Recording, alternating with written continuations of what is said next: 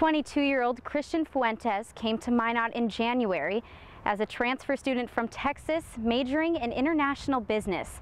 The sudden loss of Fuentes shocked his friends and advisors. In some cases, the first time that some of these students have dealt with death of a peer. He was my good friend too. He turned out to be a good friend. I just couldn't believe it because, I don't know, there's been a lot of questions going through my mind every night now because I don't know what happened. The university held a memorial for Fuentes to give students, faculty, and staff the chance to share their memories and grieve with one another.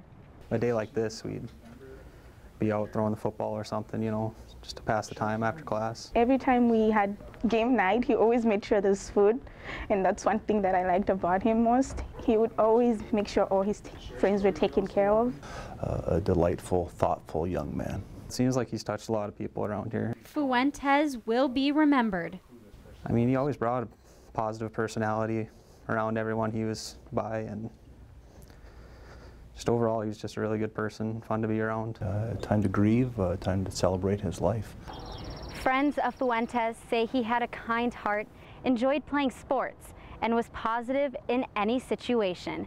In Minot, Alexis Arthur, KX News.